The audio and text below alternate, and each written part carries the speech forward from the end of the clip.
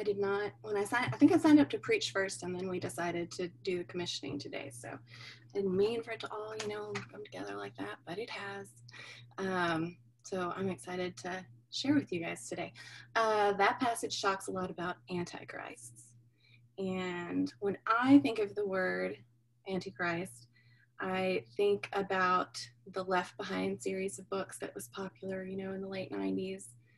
And I probably think about that because I worked at a Christian bookstore, and I spent many, many hours unloading these boxes of books so that people could come in and buy them.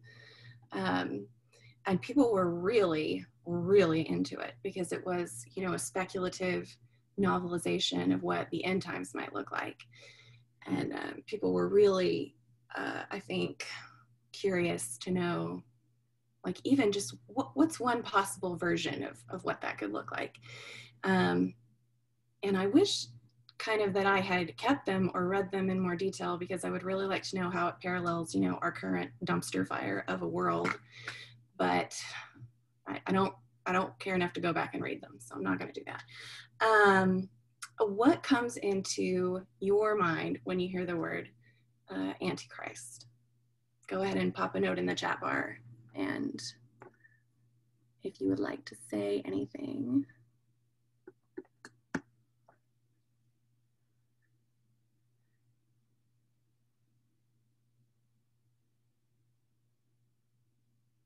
Yeah, pop a note in a chat and I'll unmute you. That's how it works if you've not been here before.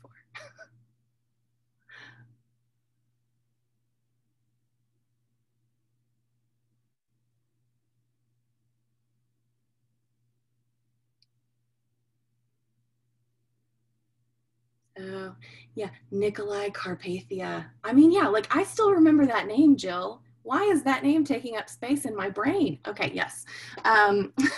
Jen.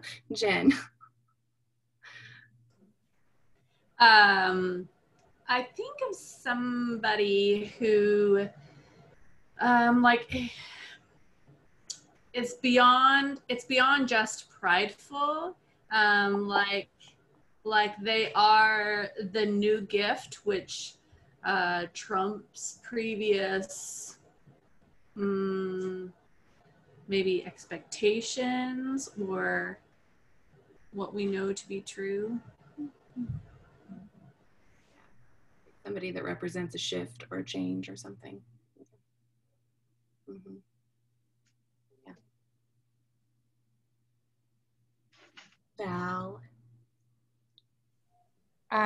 Growing up, if we ever heard the term Antichrist, I don't know, it's kind of like a boogeyman type thing, like this evil person spirit thing, the Antichrist.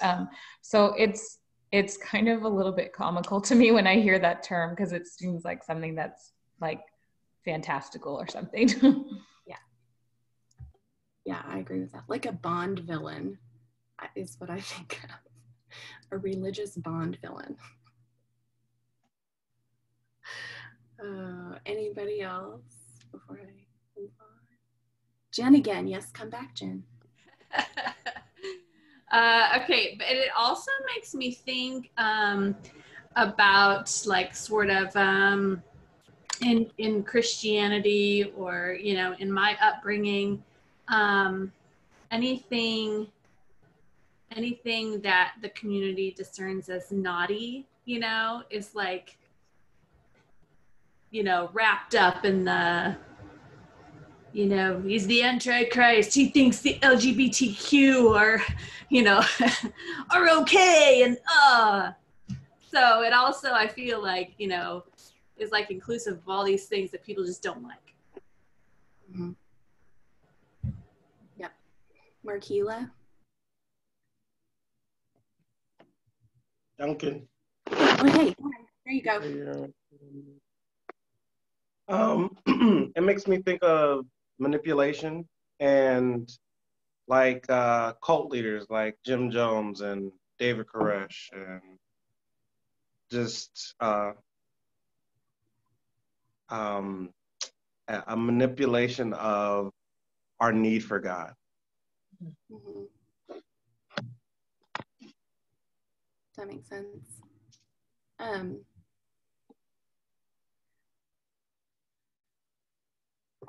John Oliver. Yeah. John Oliver, last one, and then we're going to move. Tell me.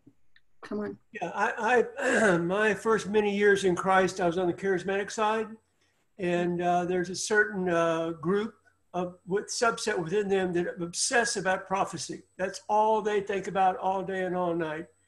And every time there's a blip in the news, they're sure that that person is the Antichrist. And they preach about it, they write books about it, particularly like Saddam Hussein was like, for sure, no doubt about it, he is the Antichrist. And it's like, but then a few years later, the next Antichrist comes on, the next one. I just got sick and tired of all that mess. And they're always looking at Israel in the headlines in the Bible and Revelation and Daniel, and try to make it all suddenly say, boom, we've got it. We have finally nailed down the Antichrist. Definitely. No doubt about it. No doubt. Conferences, fill up the auditorium, sell my books, buy my tapes. I went, and I was amused by it, but I finally got sick and tired of it and said, I'm not having any more of that. Thank you very much. Yeah. Y'all drew out a lot of similar things that I think about. Like, it's a kind of a future looking forward thing. Like, you're looking to see, what's the end of the world going to look like? You kind of associate that word with it. And like Jen said, a lot of times it can just become associated with people who believe things that we don't like, or that we feel threatened by within, the community of believers. And so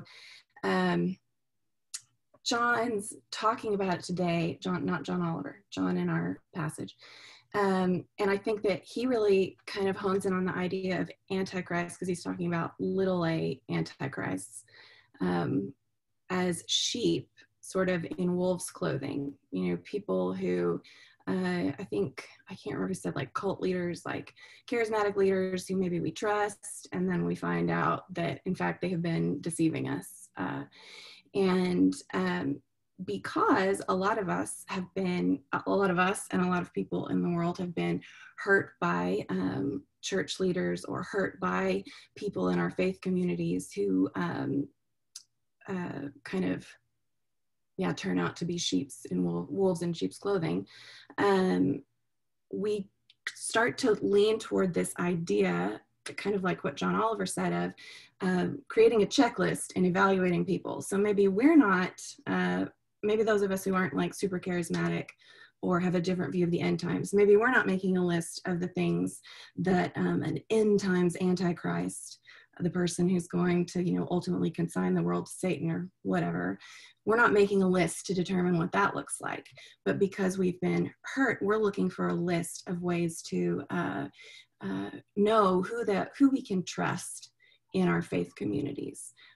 We don't want to be hurt. And so the idea that someone in our faith community could betray us, could think something differently than us that is hurtful to us, I think it keeps us on guard. And I want to look at what John says, because I think John lived in a faith community in like with Jesus and with Jesus's other followers, where that happened, where people did do kind of some crazy things. People did betray Jesus. And John in this passage says that it's not a list. He doesn't give us a list and say, well, if a person does this, this, and this, don't trust them. If a person does this, this, and this, you can believe in them. He says, abide in the truth you already know. And he says, abide in Jesus. So because of that, I want us to spend just a little time today, instead of looking at a checklist, I want us to abide in Jesus a little bit. So I asked Sharon to kick us off, sharing a story about Jesus from the Gospel of John. And then I'm going to share, and then Marquila's going to share a story. So Sharon. Okay. The story that I'm going to summarize is in John 6:60 through 70. And what had happened right before this is when Jesus tells people, the one who eats my flesh and drinks my blood has eternal life. My flesh is real food and my blood Israel drink. And that was really hard for people to hear. He said it when he was in a synagogue. So he was in a place of authority and he was talking to a whole bunch of people. And they did not like that. People got upset. That was really hard to hear. And so it says the disciples found that really difficult. So it was more than the 12. It was a bunch of people who were following him. And it says they were complaining, different words in different versions. I mean, it feels like people got pretty angry. Like this was a huge deal. People were not comfortable. And so Jesus asked them, does this offend you? The Spirit gives life, not human effort. These are the words of the Spirit. And he knew that some didn't believe. He knew who would betray him. So he added, no one can come to me unless the Father allows him. And after that, many of the disciples left. They didn't want to follow him anymore. They did not want to associate with him anymore. The 12 remained. And so Jesus asked them, do you also want to leave? And Peter said, where would we go? You tell us about eternal life, and we believe you are the Holy One of God. And Jesus said, I chose you. One translation says, I handpicked you, and yet one of you is a devil. And he said that because he knew that Judas was going to betray him.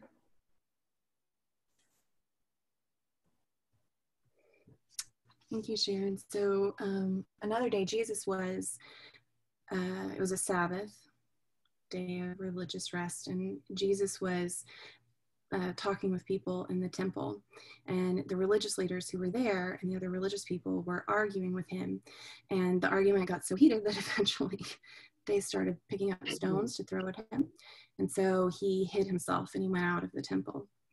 And as he was walking along away from the temple, he saw a man who was blind from birth, and his followers said, teacher, who sinned? Was it this man or was it his parents that he was born blind? And he said, well, no one sinned. He was born blind so that God's glory would be revealed in him. And then he spit on the ground and he made mud out of the spit and he put it on the guy's eyes. And then he told the man to go wash in a pool, and the man went and washed and he was able to see. And his neighbors and the people that he knew were all like, is this the guy that was born blind? Because he can see now. And some people were saying, yes, it's him. And other people were saying, no, well, I mean, it can't be him because he is able to see. So obviously this cannot be the man who was born blind. And he said, I'm the man. But they kept questioning about it. And they said, how did this happen? And he said, well, there was this man who made spit mud and put it on my eyes. And then I was able to see. I said, where is he? And he said, I don't know. And the religious leaders heard about this. And they knew who Jesus was, and they knew who had done it. So they brought the man who had been born blind, and they said, well, Jesus did this work on the Sabbath, which was against the religious law. And some of them said, well, Jesus can't be from God because he did this. He's obviously a sinner, and a sinner can't do anything in the name of God or do any miracles like this. And so they didn't believe, they either believed that, they didn't believe that the man had been healed because they were like, it's not possible. So they brought the man's parents in and they said, was your son born blind? And they said, yes. And I said, and what's happened to him now? He said, well, he's not blind anymore. And they was like, well, what happened though? And they're like, well, you can ask him. So they bring the man back in, and there's all this, they're asking him, and they just can't believe that's what's happening and what he's saying. And he says, here's a crazy thing. Finally, he tells them, you don't know where Jesus comes from, but he opened my eyes. We know that God doesn't listen to sinners, but he does listen to someone who worships him and obeys him. And if this man wasn't from God, I don't think he could do anything. And so then the religious leaders got super mad at him and threw him out. And when Jesus heard that they had thrown the man out, he found him and he said, do you believe in the Son of Man? And the man said, yes, tell me who he is and I'll believe. And Jesus said, well, it's me. I'm talking to you.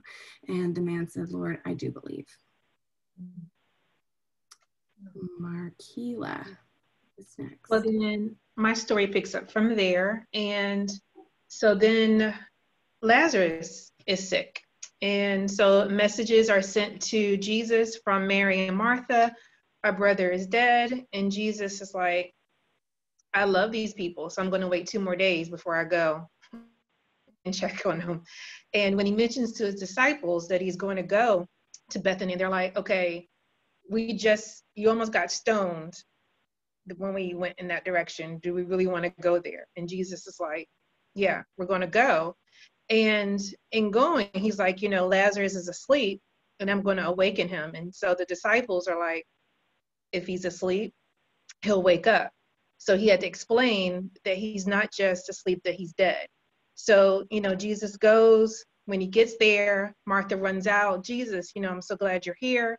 If you had been here, my brother wouldn't have, my brother would be alive. My brother would be well. And Jesus said he will rise again. And Martha stayed at the house for whatever reason. She stayed at the house mourning. Everybody's crying. And so Martha runs out. If you had been here, and Jesus says he'll rise again. She said, yes, Lord, on that great day, the day of the resurrection. And he says, which was really, I think, important. He says, I am the resurrection and life.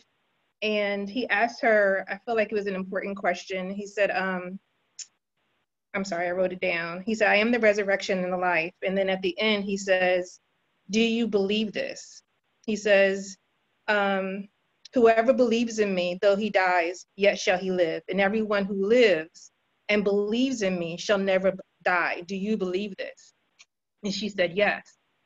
I don't think she really believed. I don't think she really understood what he was asking, what he was talking about. Because finally, she goes to get Mary and is like, the Lord wants to see you. So she runs out. And so Mary says the same thing. Lord, if you had been here, my brother wouldn't have died. And so finally Jesus says, take me to him, because he's crying and he's weeping. This is the one verse where every little kid can memorize, Jesus wept. So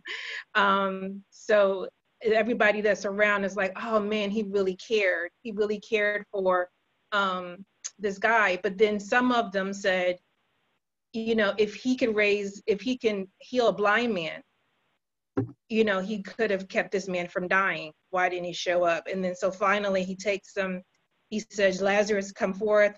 And then, he's still wrapped up. His hands are bound, his feet are bound. And he says, unbind him.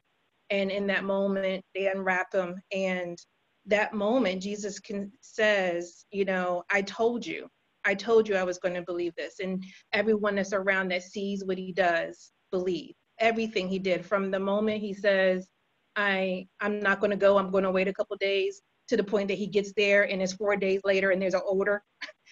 All that to say, so that they could believe, so they can see the resurrection in the life.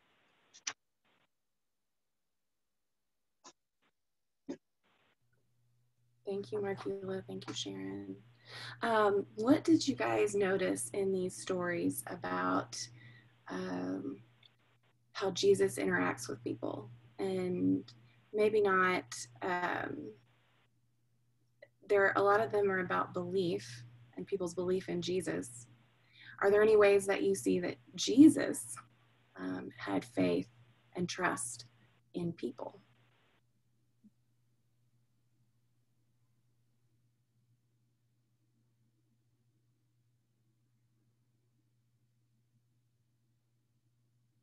And any other thoughts? We can keep it open-ended.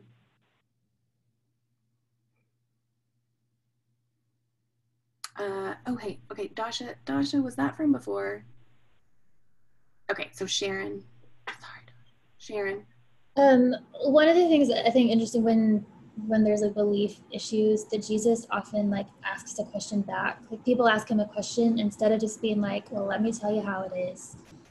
He asks them a question back, and he's curious about what they're thinking and where they are. So like when you just said, does he have faith in them? Like I guess he's trusting them to be, he knows they're in a process, and he's letting them be in that process, instead of just being like, here's the deal, guys, why don't you see it?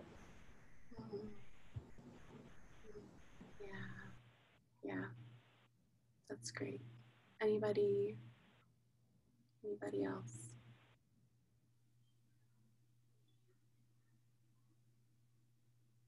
Jen. And yeah, Jen and then Dasha, yeah.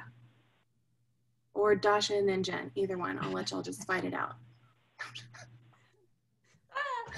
Okay. You know, like when I think about questions about the Antichrist that we were talking about earlier,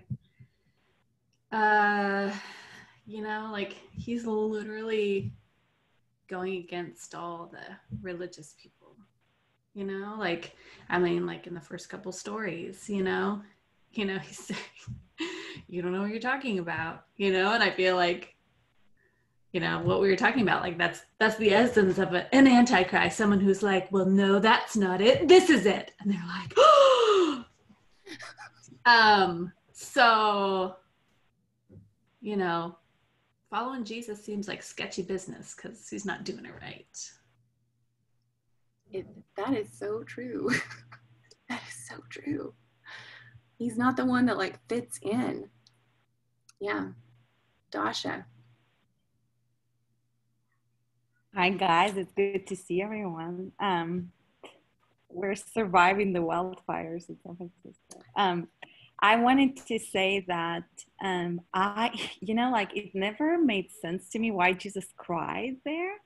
And I mean, I understand like being surrounded by people who are crying kind of sometimes can move you to tears, but I mean, he knew what he was gonna do. You know, he knew that he was gonna raise Lazarus from the dead. And so I heard one interpretation. I mean, I don't know if it's like true, but it kind of resonates with me that he actually cried not because Lazarus died, but rather because of people's unbelief, because he was trying over and over again to show that he's the Lord of bread and the Lord of the storm and, you know, the Lord of life and death and, you know, who could open the eyes of the blind, and people saw it. And every time there was a new challenge, there was a new measure of unbelief he had to overcome. You know, that faith did not translate to different kind of types of situations among the disciples. And consistently he calls them, you of little faith, you know, you of little faith. And so, but I also on the Antichrist thing, I feel like, and kind of also what John was talking about with the charismatics, I think it can be abused very easily, where people could say, like when you encounter something that just does not sit well with you, people oftentimes say, well, you know what, people didn't believe Jesus, you know, and he was so different, and, you know, you're just of little faith. And so I think God calls us to worship him in spirit and in truth.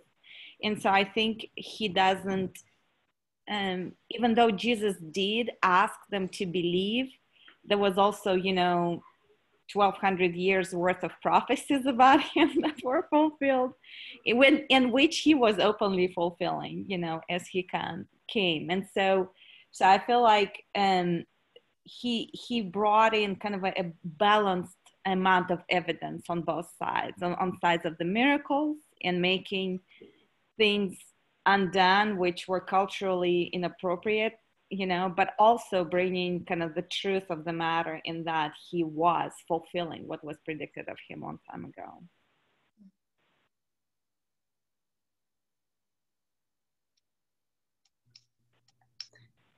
Marquila. I think it was encouraging just to read again behind the scenes that even though for us things are taking us by surprise, he has a plan. He knows fully what he's going to do, how he's going to move, and just being encouraged again that regardless of how it looks to me, he's in control. Ultimately, he's in control, and he has my interest at heart, that he cares for me, that he cared for them, even though in caring for him, for whatever reason, well, we know the reason, he decided to wait. He decided to wait a little bit longer, but it wasn't because he didn't care. It's because he did care, that he cared more than just the situation at hand. He had an eternal plan. And so because of an eternal plan, I have to wait so that you can see the glory of God, so that your faith may be restored, or your faith will be built up. And not just your faith, but even those who are onlooking in this situation, that there are so many different factors going on. Just know that I am at work in all those factors, and I'm in control. That's just as encouraging to know that he's in control. Yeah.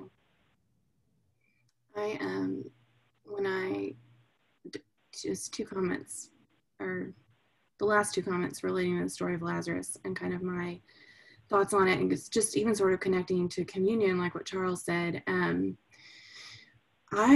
When I was reading this story this time, I was really struck with how Jesus seemed to believe in the ability of Mary and Martha to be resilient, of Lazarus's friends and families to be resilient. You know, like he might have known what he was going to do, but I think it's possible that part of why he wept is similarly to what Charles said. Like he's a God who sits with us in our pain, right?